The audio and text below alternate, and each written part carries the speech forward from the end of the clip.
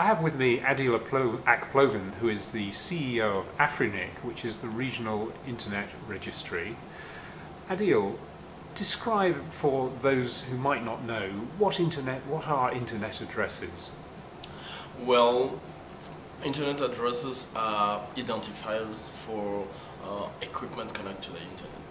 Every single equipment connected to the internet has a unique identifier which allows them to be reached from wherever and allow them as well to communicate with other equipment.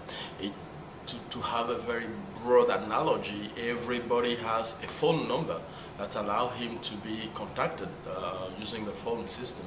For the internet is the same thing, but instead of being individual numbers, they identify equipment connected to the internet. And until very recently, those were IPV4 addresses. How many IPV4 addresses have been allocated across Africa? Well, across the region, we have around 35 million of IP addresses allocated in Africa. This number represents the amount of IP addresses that are used by operators. That doesn't mean there is only 35 million people connected to the internet or equipment connected to the internet, because there are some mechanisms to hide behind one single IP address several other equipment using what we call private IP addresses. But that is the number that operators are using today, but that number is also growing very, very fast, because netting, which is the process of hiding a lot of equipment behind a single IP address, is showing its limitation. And we have helped recently very big operators in the region to renumber their whole network, and including mobile network, to public IP address instead of using NAT, because NAT has several limitations, not only in terms of application, but also in terms of capacity of holding using the multiplexing system to hold one IP address and multiplex them. So it's hard to maintain. People don't really realize that when they deploy their network, but when they reach certain level, it's completely useless. So there are more connected people, and we are trying to convince operators to get rid of abusive use of NAT and use real and public IP address, which allow us to increase IP allocation in the region for the past 3 years for more than 100%, which is very significant. So 3 years ago, the number was what? The number was around 15 million IP addresses. So it's gone from 15 to 35. Right. Yes. And where are you projecting that it will be by the end of, say, the end of this coming year? Well, we think that by the end of this year, or in 12-month period of time, we will be able to allocate another 16 million of IP addresses. So it's going up at an incredible rate. Yes, it is, and the reason is one, renumbering NATed network, but also the development of broadband. I mean, a lot of operators are offering broadband now. The whole East African part is now connected to fiber optics, so more people are getting connected. And the mobile operators, more and more mobile operators are providing data service now, so they are connecting more people to do that. So the environment is changing, in fact, in Africa, and that directly imply more consumption of IP addresses. And you're running out of IPv4 addresses, and now needing to move to IPv6. Explain the transition. Yes, unfortunately or fortunately, I would say we are running out of the IPv4 addresses. The runouts at the global level already happened, because IANA has allocated the last block of IPv4 address to all the 5 areas. So now the attention is now turned into which area will run out first and what the other are going to do. So how many addresses are you down to? Oh well, we are fortunate enough, because we have been allocated a whole /8 block, which represents 16 million IP address. Before that, we have another /8 that we received recently.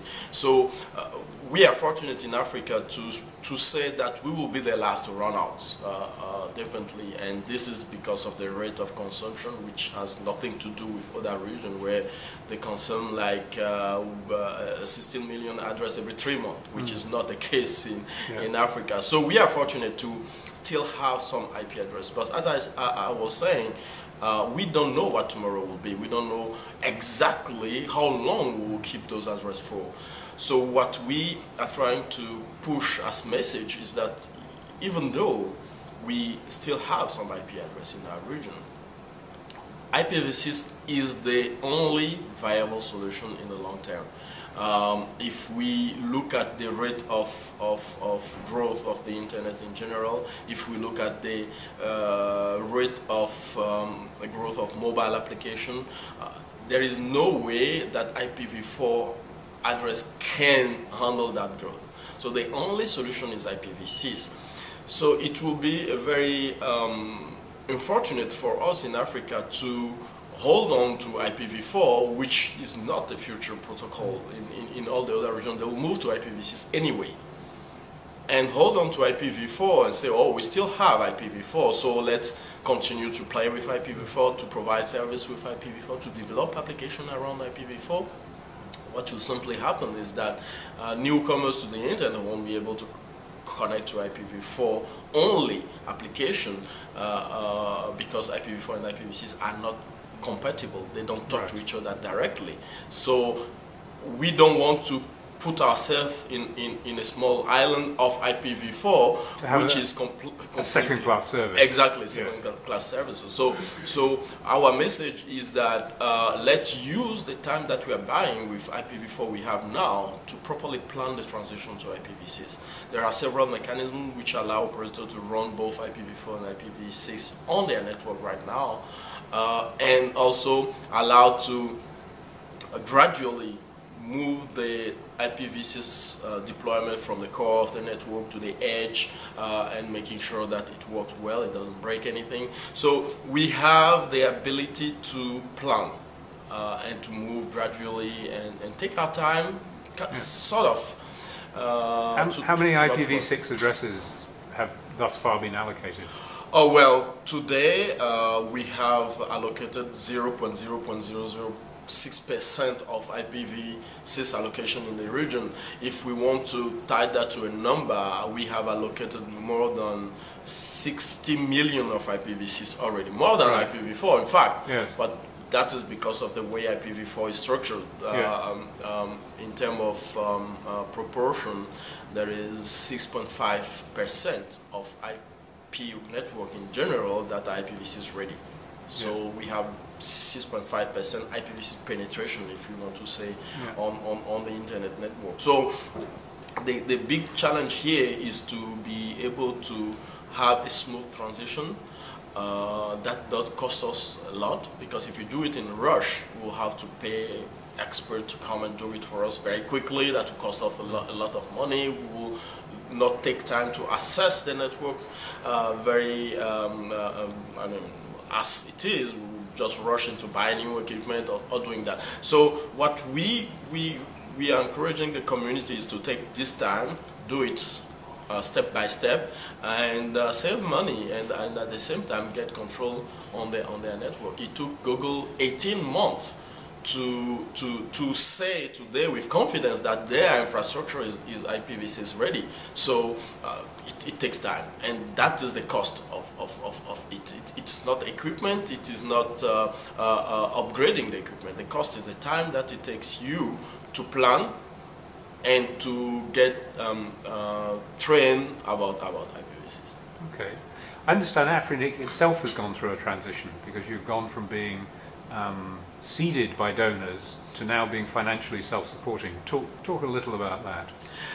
Yes, I mean, when we started Afrinic, we have set a 2 years incubation period, during which we have requested some donors to support the bootstrap process. And I think one of the objectives that we have during those 2 years is to be able to use the funding that we are getting to set up a structure that can be self-sustainable, because we believe that you cannot develop an organization like Afrinic if you are always dependent on donors. Our responsibility is very important for the stability of the internet. We have to be independent, we have to be neutral. So those things are not easy to do when you are depending on someone else's money, especially when it's government money. So we have put a very strict objective to be able to use those 2 years to build a company, to put in place the system and the structure that can help us to be more sustainable, and also to make some fund reserve. So we have been able, after those 2 years, in fact, we have been able during 3 years to use the fund that we got. The fund was for 2 years, but we managed to squeeze the operation and the way we spend the money to be able to have it for 3 years. But after 3 years, we have been able to have a system in place to increase our membership portfolio as well, so that it covers the funding we were getting. And so it allows us to build a strong organization, at least financially, that is stable and that can look at the growth in the future in a more confident way. It is not always easy in our region to be able to build something like that and be independent as we are. But thank you to the board, to the staff that were there at that time, ready to do the sacrifice and work hard with limited resources, so that to build something that is more sustainable. So what's the financial turnover of the company in dollars? In dollars, when we started in 2004, our own turnover was around $100,000. But this year, our budget is almost $3 million as turnover. I understand too you're providing some support for the African Network Operators Group, AFNOG.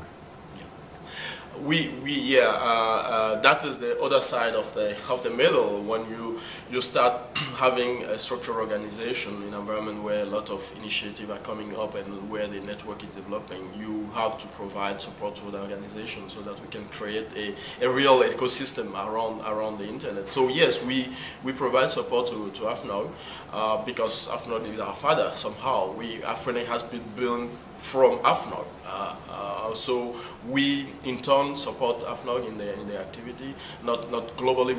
We don't take all the AFNOG budget, but we contribute to their budget every year, because what they are doing is helping us as well, because building people who have the knowledge on IP help us to build our community as well. That will be useful for our public policy development. So we provide support to AFNOG, but not only AFNOG, to FTLD as well. We hold the secretariat for FTLD. We manage all their finance. We are helping to set up other organizations like AFCERT, which is the African CERT Association, helping us to set up training for managers and engineers on how to run a CERT. So we are putting effort on that as well. So we kind of today in a situation where we are the kind of mother organization and supporting other organizations to grow. It is in our interest as well, because if we have more organizations that join the wave, the company and the wave of developing the internet, it's good for all of us, and for us it will grow our community, because we need a community to build policy that we'll use to manage the address. If we don't have the community, we will have the address and probably we don't know how to manage them. Adiel, good to talk to you today. Thank you. You.